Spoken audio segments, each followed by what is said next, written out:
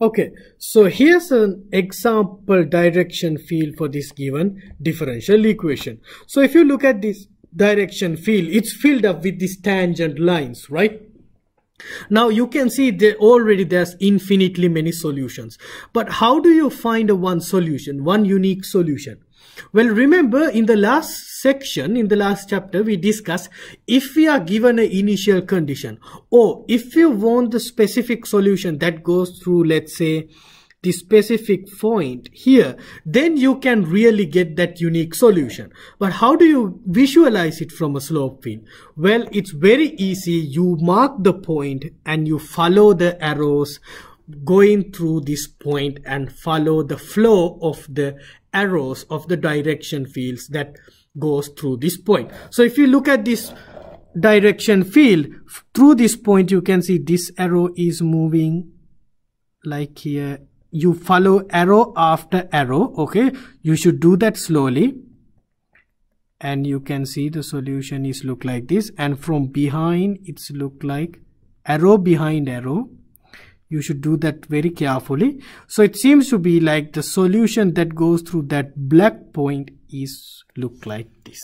Okay, so you can find these unique solutions, and they can say depending on the point you are located, you can get different types of shaped solutions. So for example, here, this is a one solution.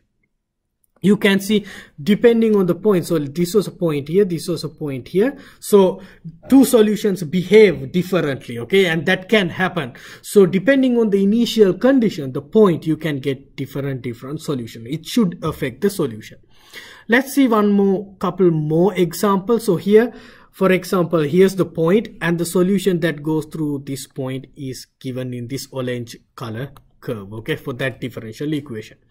All right, so how do you do it? So this is something that you might have to do in the web assignment. So for example, draw the solution curves that goes through the point 0, -1. So when x is equal to 0, that means y is -1. So you should correctly find the point. So when x is equal to 0, y is -1 will be point like here. So the point here, if you look at the arrows from here and here, behind and forward, then we can follow the arrows. You know, I sort of did that fast, but you can do it by yourself slowly, and that is the solution that goes through the point 0, -1. So if you look at another point, the solution that goes through 0, 0, so we locate the point 0, 0. Let's locate it from a different color. Well, if you look at the arrows from behind and forward, you can see the solution look like have this shape. Okay, so I'm not the best artist in the world, but yeah, so that is how the solution look like that goes through point 0, 0.